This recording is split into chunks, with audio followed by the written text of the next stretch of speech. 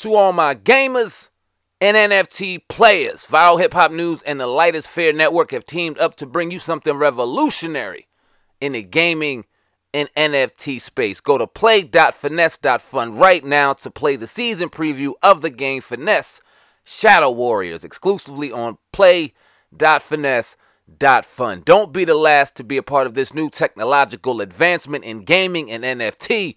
Play.finesse.fun to play the season preview of the game Finesse Shadow Warriors. Link is in the description box. Let them know Viral Hip Hop News sent you.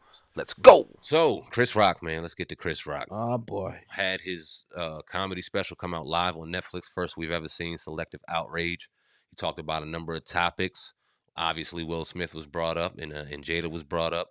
Let's peel this back layer by layer. I don't know if you saw it, but if you didn't, let's talk about the title, Selective Outrage. Do you agree with that? Do you agree that we are in a society where people selectively have outrage towards certain things and kind of follow trends? Or what you think about that title, Selective Outrage? Well, I guess I don't know if in the context was he saying it like that Will Smith has selective outrage. He damn sure says Will Right. Smith has selective outrage. Right. And it's like, okay, whatever. But he smacked your ass that day. Mm-hmm. I mean, for whatever reason. I don't know if they had a long-standing feud or something, but I just think, for me, I thought it was corny by Chris Rock, and I got to be real with you. Like, wait a year later. It's fair, but I think it was just corny of him. And not that he caused this, he did it indirectly. Now other people started piling up on Will after this. Like, the dude was apologetic more than a few times. But then you got your platform to do what you're going to do. Didn't he call like Jada a bitch like that? All that. He went in crazy on the joint, didn't he? He called her a bitch, yeah. He went Right. in. So it's just like, all right, so the smack was fucking deserved then, nigga. That's the way I look at it, but maybe I'm wrong. Yeah, eye for an eye. You know what I'm saying? It was what it was. Here's my thing. I didn't mind the fact that Chris got his stuff off the way he got his stuff off. I didn't like it all, but I don't like all the Chris Rock stuff. Some things I think are So funny. you saying this shit was whack? No, I'm not. Oh, okay. I'm not saying it was whack, but it wasn't bigger, blacker, stronger, whatever that joint was when he first came out with the joint in 95. And Chris Rock has a tendency of saying some corny things. Like, one thing he talked about was Michael Jackson. He talked about that early. Now, obviously, we've had Michael Jackson's family on here, was supportive of Michael Jackson, but he was accused of a lot of dirty and disgusting things that have never been proven to be true. All of it's been dismissed and not been proven true. In fact, it's been proven that a lot of the people in cases were a collusion against him and trying to, take him down. So when you see Chris Rock compare Michael Jackson and R. Kelly and saying people have selective outrage because you listen to Michael Jackson's music, but you demonize R. Kelly, what's the difference? You can see why people like Taj Jackson have an issue. I want to read what he said. Oh, and I want to get your thoughts on it. Friend of the show. Salute to Taj Jackson. Let me get this joint. It says, Chris Rock has used my family as punching bags for his entire career, yet I'm supposed to feel bad for him getting slapped and humiliated on the Oscars. After seeing a new clip of him attacking my dead uncle in his first minutes of his Retaliation-I'm Still Relevant special, I have three things to say. One, what did my family do to ever warrant these decades of harassment and your constant bullying disguised as jokes? Two, just because you were bullied early in your life doesn't give you the excuse to bully others. Three, thank you, Will Smith. I gotta say, I agree with him 100%. And this is before I thought that he deserved to smack before I even heard. That's my first time hearing what Taj said. I heard that he said something, but I hadn't dug in exactly what he said. I agree with him. Then when you look at this, it's like, man, I'm tired of these black dudes in power like that, like he is, because what he's saying is influential people listening to it, right? Yeah. Chris Rock, right? Being used or using themselves to attack, especially people like somebody like Michael Jackson. Like, it was nothing ever, proven that he ever done that. And I get it, it's comedy, it's a joke, but that some things you ain't supposed to do, you ain't supposed to say. Some people, I think, it's off limits. Like, if you want to go R. Kelly, that's a different story. Why are you going at Mike for?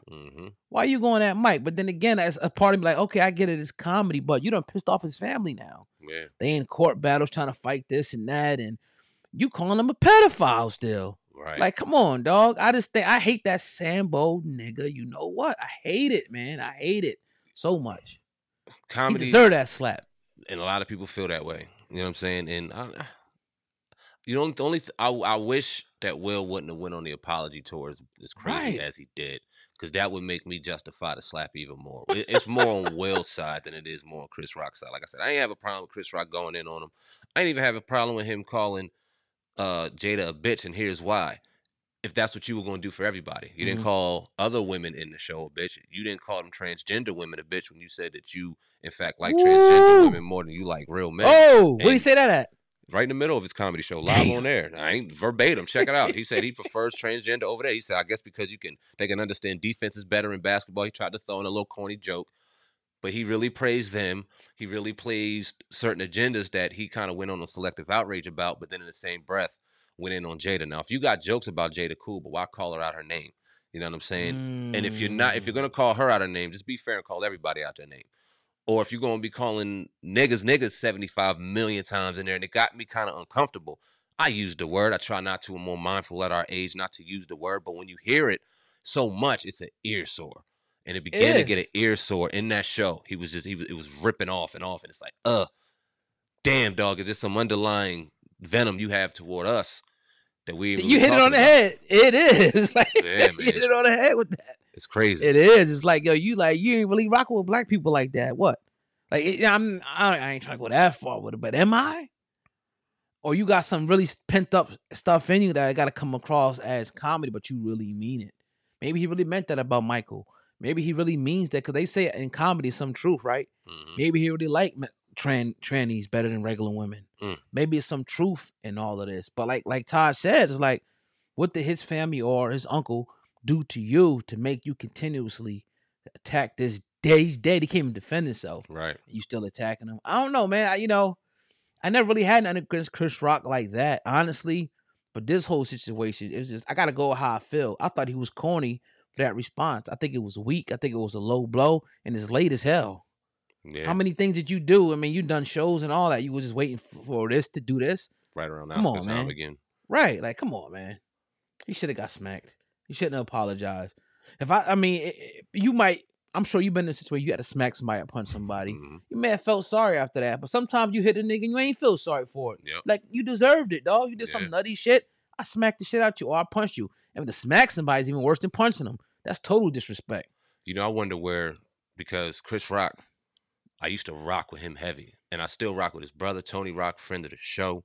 You know what I'm saying? And he told stories about his mom having to go to the vet to get teeth pulled because back when she was wherever they lived, I think in Carolina, right? No white dentist would take black children. So black children, if they weren't black dentists around, had to go to the vet. So this brother grew around struggle and culture, and I'm sure it was taught that.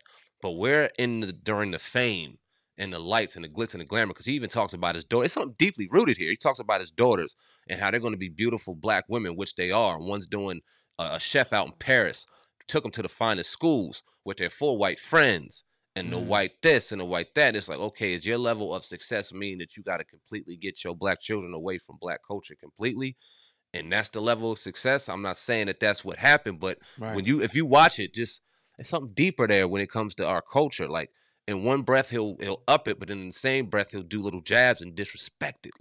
Like, we talking amongst each other and there's nothing but white people in the audience. So and I get some people feel like that the only people who's attacking him is black and shit like that. Or when they came up, you know what I mean? Like, some people say, well, black people did this and that and this. And it's like, you looking at the micro, not the macro of the situation. I get it. But, like, you ain't mad at the people who did this shit for hundreds of years, though. Right. You know, but you mad at somebody who did it, you know what I mean? Some dude who says something to you, you know, here or there, or I don't know, man. I just think that, like you said, you hit it on the head where you said there's some deep-rooted stuff going on there. And I think it's coming out right now. And maybe, you know, Will Smith, who knows the history that they had, where he was like, you know what, it's time to smack this dude in front of everybody. I mean, he did it at the Oscars, out of all places, man. It had to be something deep. Yeah. It had to be. It's over now. Shit should be done now. You know what I'm saying? They both got their shit off, and it is what it is. But salute to Taj Jackson, man. If you heard this, salute to you, and you had every right to say what you said, and you absolutely have a point. That man is dead, and a lot of people are gonna say, "Well, R. Kelly didn't even do it," and you may have your beliefs and things like that. We ain't sitting here arguing one way or another. But one person was convicted, another person wasn't. That being said, they can't be equal. That ain't. You know what I mean? One was convicted, one wasn't. So yeah. Truth or not, it is what it is. We shall see, man, how everything ends up. You know what I mean, with this whole situation. Like you said, I think it's dead though at this point, though, man. Word up.